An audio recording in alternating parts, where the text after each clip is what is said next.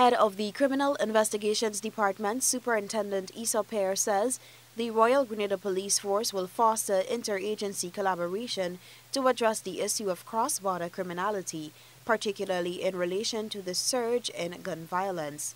He said going forward, the RGPF will put more emphasis on shared intelligence and shared efforts to deal with the possibility of cross-border criminality. Because Grenada is a porous country, we have porous borders, one can never eliminate the possibilities and the movements of persons connected to the underworld. We will be engaging. I've already spoken with my drug squad counterpart with respect to interagency operability. So we'll be looking at what we can do in order to gel the intelligence and our efforts in going forward. We do not want to work in isolation of each other.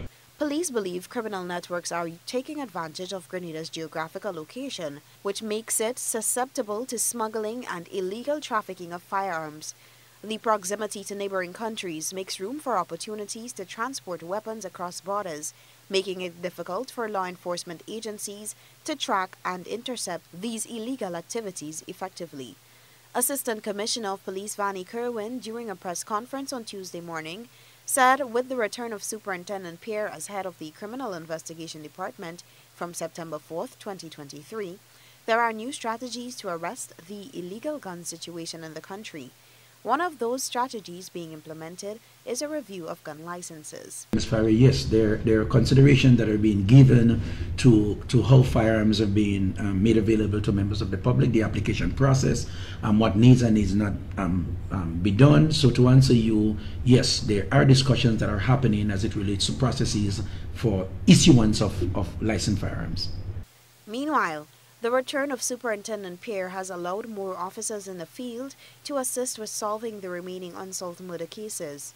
A suggestion from the opposition New National Party for the government to consider seeking international investigating agencies to assist with solving crimes on the island is seen by Assistant Commissioner of Police Vanny Kerwin as not necessary. I don't think that there are anything at this point that is beyond the resources, beyond the experience of our local police officers, that we need to go outside. However, having said that, no amount of assistance is too much.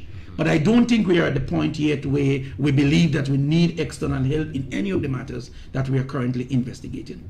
Reporting for GBN News, Beverly Telesford.